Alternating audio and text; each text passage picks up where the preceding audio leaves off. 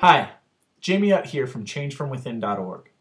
I recently did a video blog entitled The Woodlawn Plantation and the Legacy of Slavery, and in it I talked about my emotional reactions to visiting a plantation that exists on a property called Woodlawn just outside of Davidson, North Carolina. In the video, I mentioned that on the land where the plantation once stood, there's now a school known as Woodlawn School.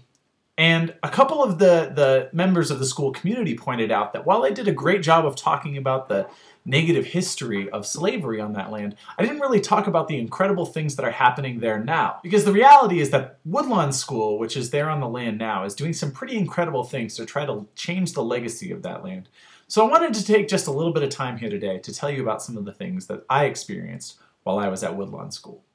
In visiting Woodlawn School, I found an incredible community that's dedicated to critical thinking and dealing with the tough issues like the legacy of slavery that I was talking about in that video. I had the chance to work with the middle school students, the high school students, and the faculty for a professional development presentation. And with each of those groups, I found incredible people who were willing to engage with tough questions about diversity and inclusion to try to figure out how they can build the most inclusive campus community possible.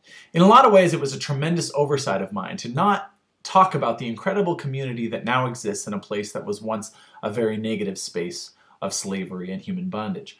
So I wanted to take the time now to apologize to the Woodlawn community for not having included that very important aspect, but also to encourage you to go to their website, woodlawnschool.org. There you'll learn about everything from the vibrant community that they have through sports and activities, to the international service work that some of their students have recently taken part in, to the kind of learning that they're trying to encourage there at the Woodlawn School community. I find it notable and incredible that a vibrant community of learning that empowers its young people to enter the world as globally minded citizens who are prepared to create relationships across difference now exists on the land that was once a plantation.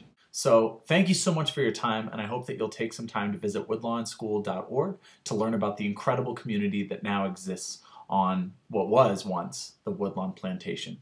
Thank you so much.